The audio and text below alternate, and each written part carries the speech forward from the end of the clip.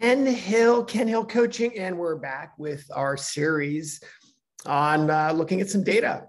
And in this part, we are going to look at pro rider versus more of an amateur racer and see how they compare. But this time it gets kind of cool because we'll actually be able to look at the throttle and brake graph, and it'll help answer a lot more questions. So, hey, let's just dive right into it. So let me bring up these data points, and we'll start here. So we'll start with the speed graph of just GPS speed, because we still want to look at this, and we could look at the throttle graphs and we could look at the brake graphs, but we need to know that the bike's in the right place, and at least we're replicating the slowest points of the corners correctly. So this is a rider that we've worked with extensively, and even though there's a fairly good, almost I think 7-second difference in lap times, where does that come from, right? How do I prove? It's not just, hey, dude, you need to brake later, or you need to accelerate harder, or you just need to pick up corner speed. We want to have real answers for these things. And when we have the right information, it really helps shortcut what's going on. So we'll see that. This is a great example where it's just a little bit of a cumulative difference in the lap time. So again, let's start with some of the basic things. One, we need to make sure that we're apples to apples with our point of reference. And here we're using pro rider versus an amateur racer on the same bike on the same day. So yes, it is relative in that regard. And that's something that we at least want to, for these comparisons, be really pinpoint, really be pointed about. So all right, let's just sort of dive into it. Okay, it starts off with, since we have worked with this rider quite a bit, when we look at these slow points, dang, they're pretty good. We didn't really, for this rider, we didn't really spend a bunch of time worrying about corner speed or entry speed, because as we got their slow points right, and we did work on our vision, these things sort of naturally took care of themselves. But when we look at where the slow points are, we have a little bit of a big gap here, but the shape of this looks fantastic. Just all of these look really good. Same there, great slow point there. Slow points, excellent right there. A little bit early and long right there. When I say early and long, notice the difference between the pro rider has a very V-shaped graph, and we have a little bit of a U-shaped graph right in there. We'll be able to see that a little bit more in the data. Again, just these are fantastic by pinpointing these, how much better this is. So let's talk about that a little bit further, which is when we have a more concise slow point like this, it makes it easier to add speed, pause, with less risk. Right? Instead of just saying, dude, you got to pick the throttle up more off the corner. Well, we need to make sure the bike is pointed.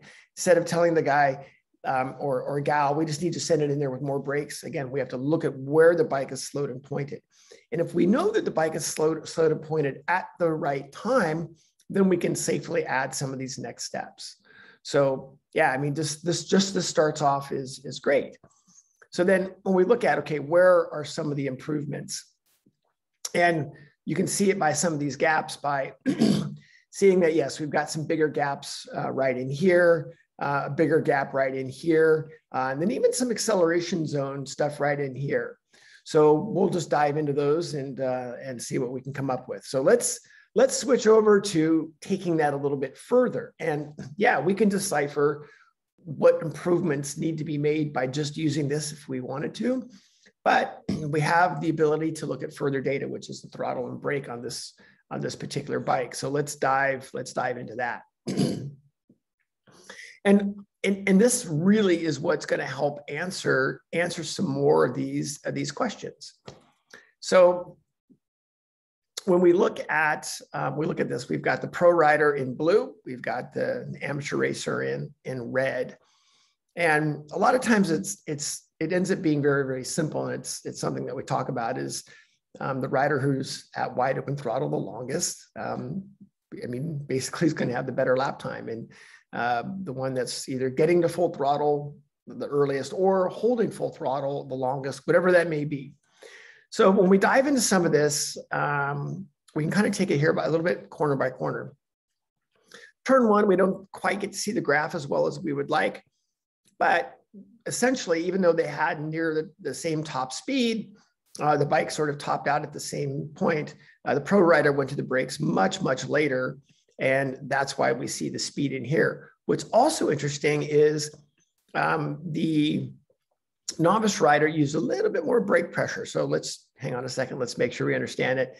This is our throttle graph. This is our braking graph. So the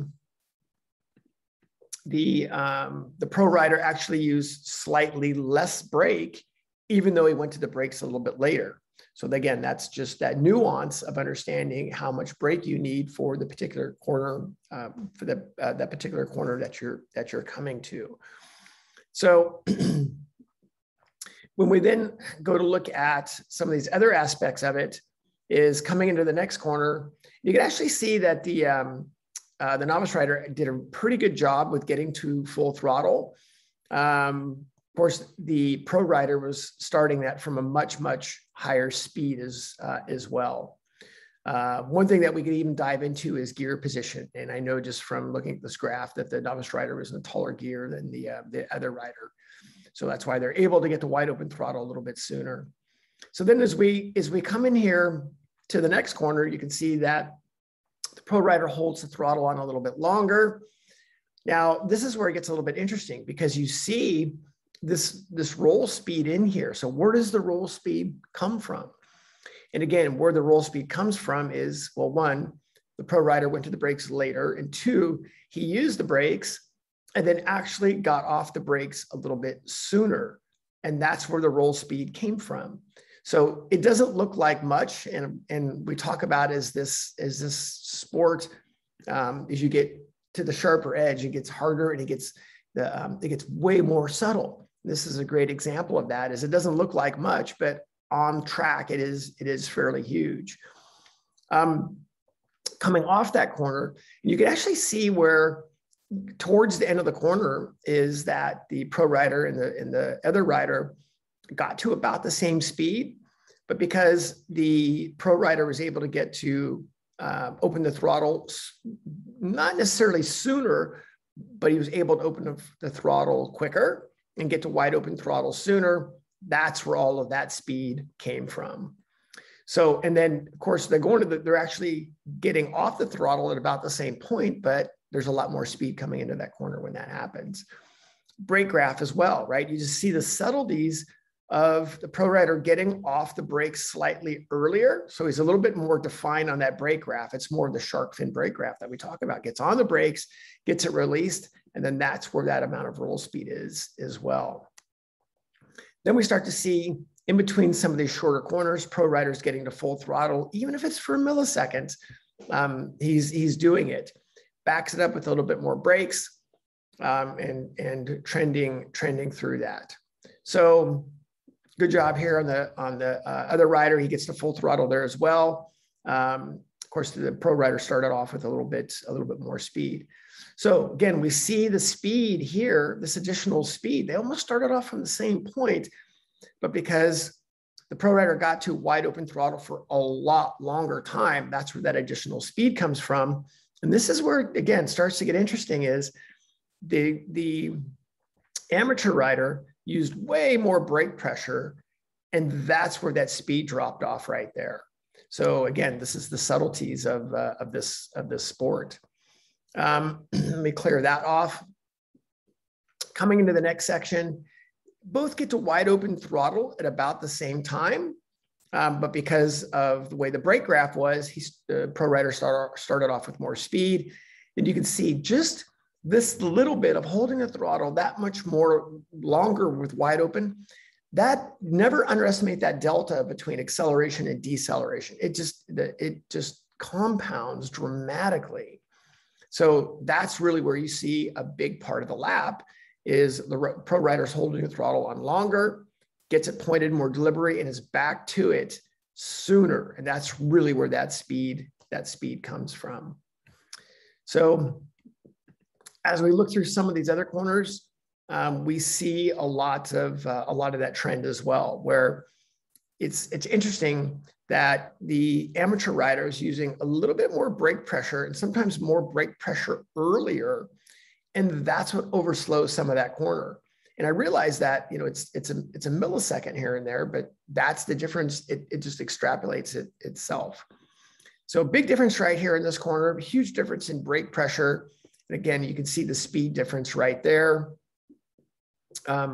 Big one right here, you can't quite see it on the graph, was pro rider holding the throttle wide open in this entire section. And you can see the difference in the speed right there. And there's quite a bit of time right there.